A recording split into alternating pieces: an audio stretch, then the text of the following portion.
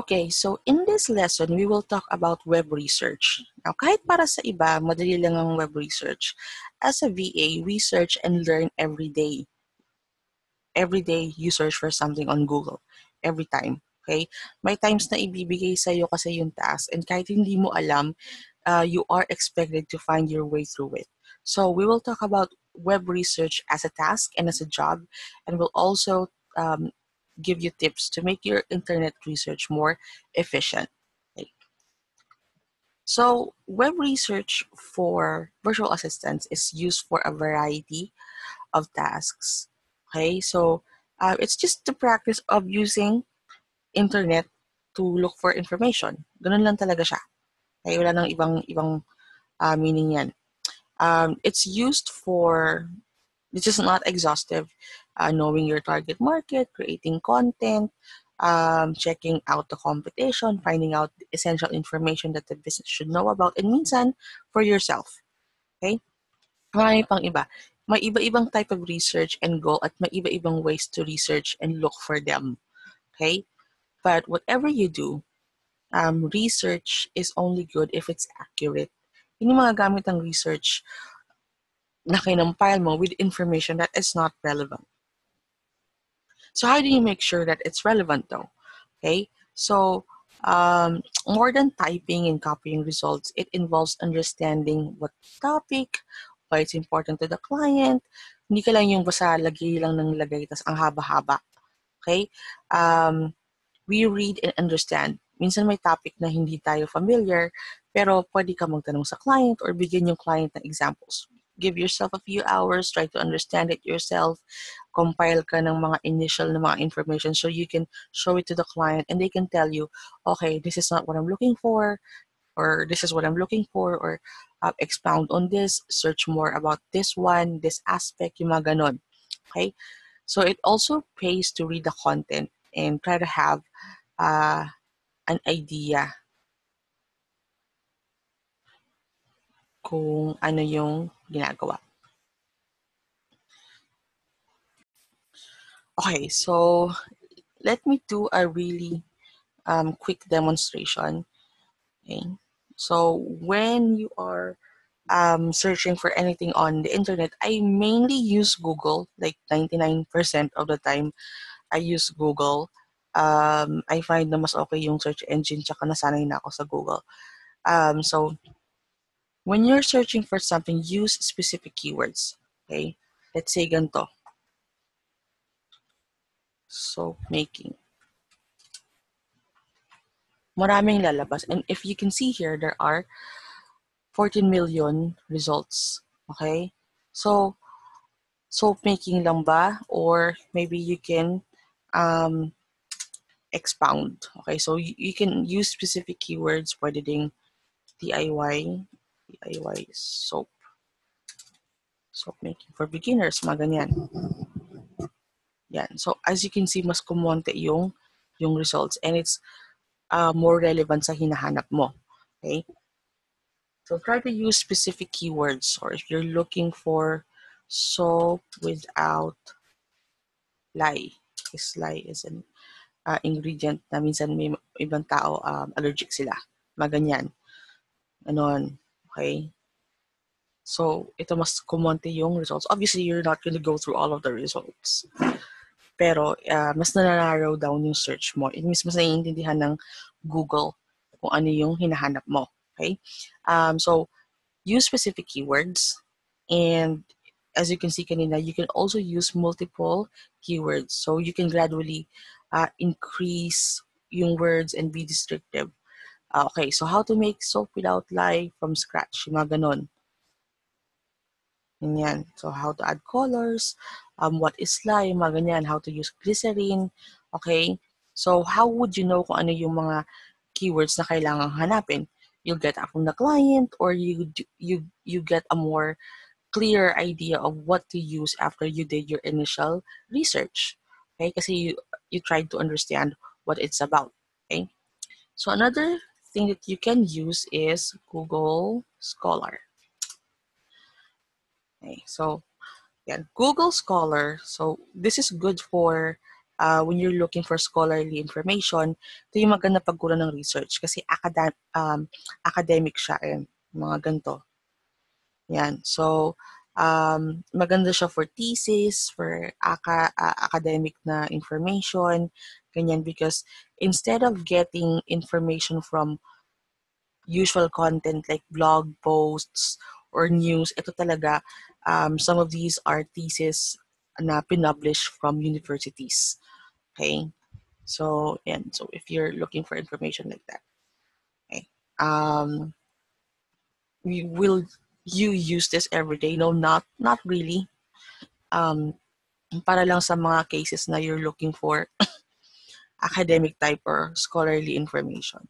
But just in case lang, you have a client na yun ang hinahanap. Okay? So, another thing is, let's say I am looking for this. So, ang daming lumabas. Okay?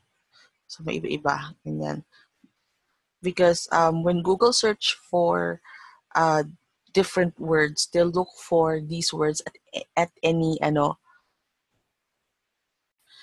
position as long as it has these 3 words.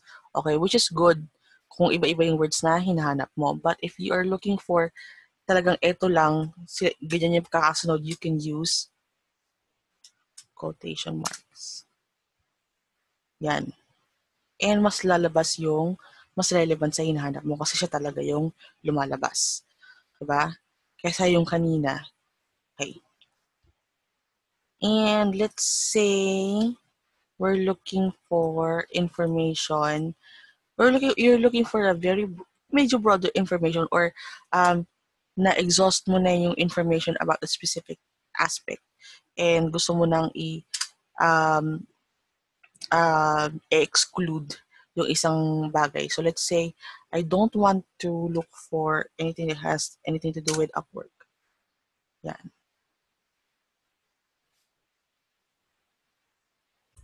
Sorry, ganun pala. So whatever the term is here, space, minus, magkatabi sila ng word. And pansin nyo, walang lumalabas na Upwork. Kanina, meron. Okay? So, kung ayaw nyo lang lumabas siya, baka na-exhaust nyo na yung ganong klaseng information. Okay? And this is something that you can use. Kunwari, hindi nyo matandaan or for anything, pwede mo siyang ganyan.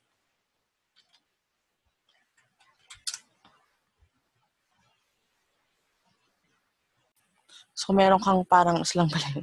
Kung meron kang hinahanap na specific term and sa kalagitnaan, hindi mo mahanap kung ano yung specific word doon, you can use an asterisk. But hindi mo siya masyadong, ako hindi ko ito masyadong ginagamit din.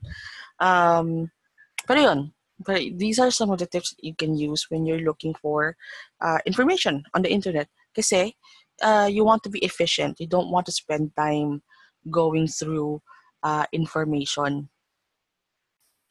na hindi mo naman magamit or is redundant. Okay, so I hope that those tips help you because usually every day ginagamit namin.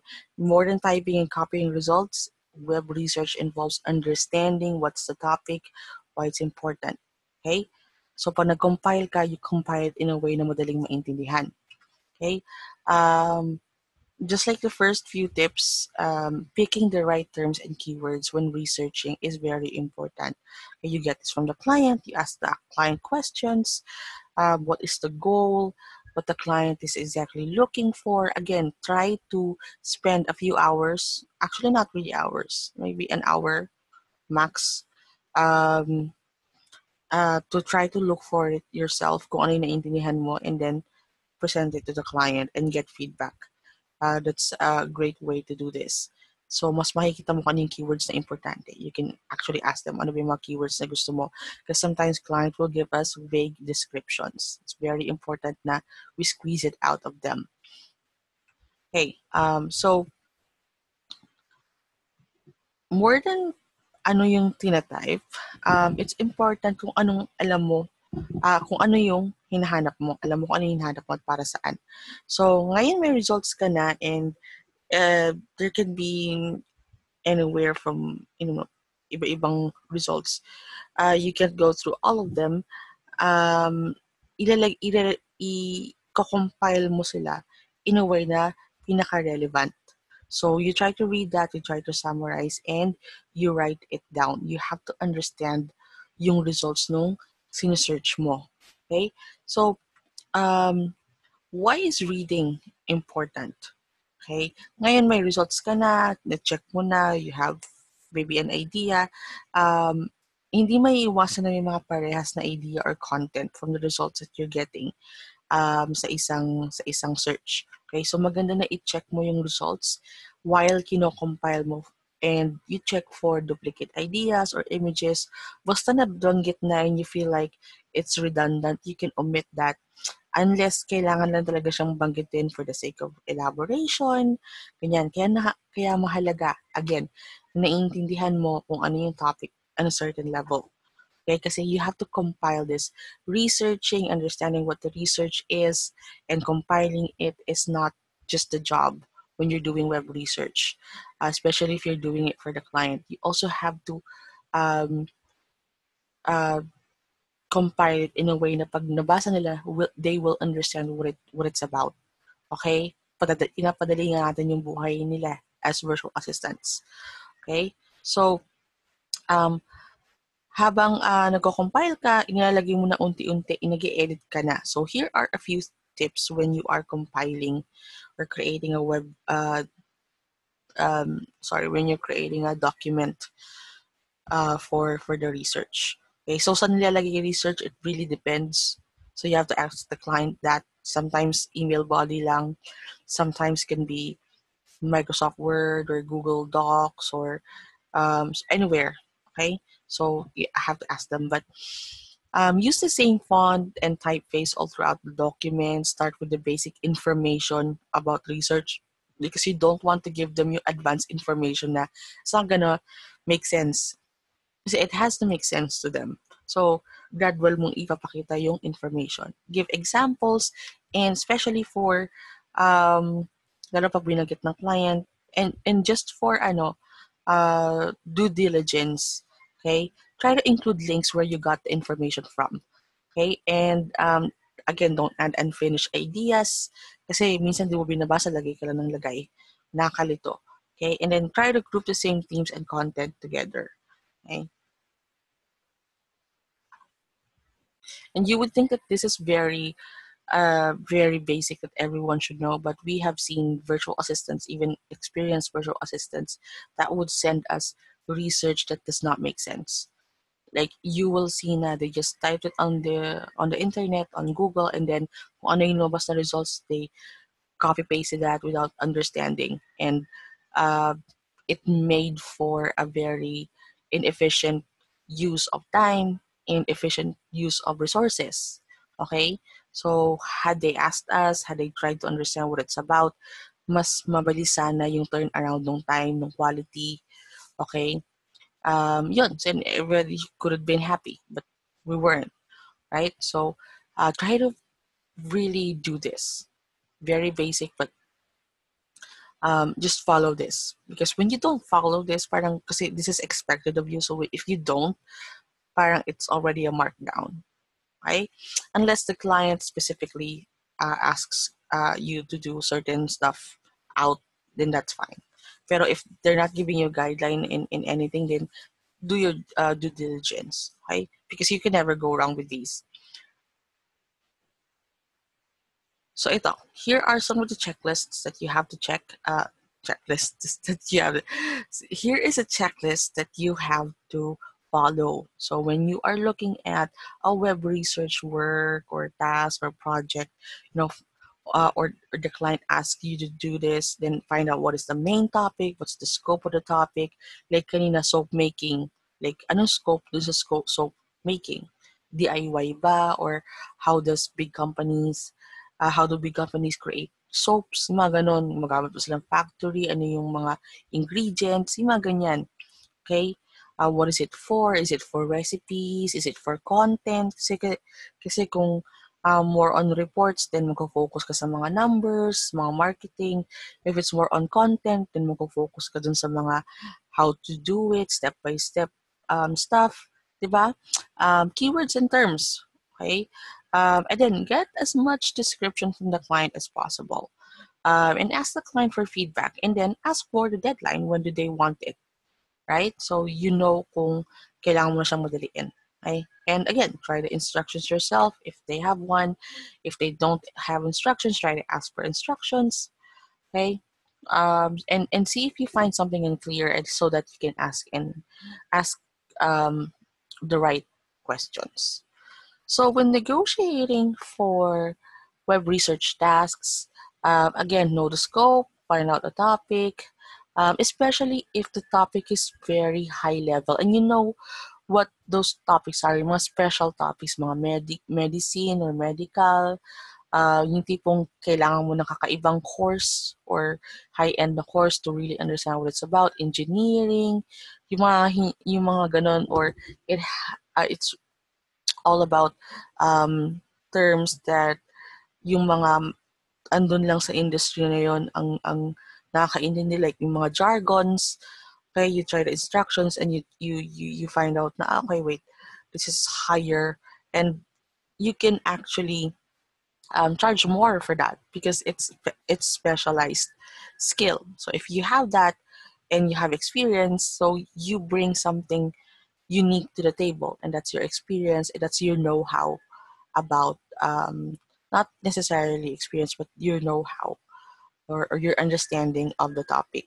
Okay, so let's say you took up law and then may research about legal stuff, okay, and then there's a research naman about general stuff, then you'll probably, and not just probably, you can charge higher for the legal stuff because you have to be in a certain level to understand and to compile a proper research. Okay, so how do you get paid for web research? You can be paid by the hour, or you can be paid per project. Okay?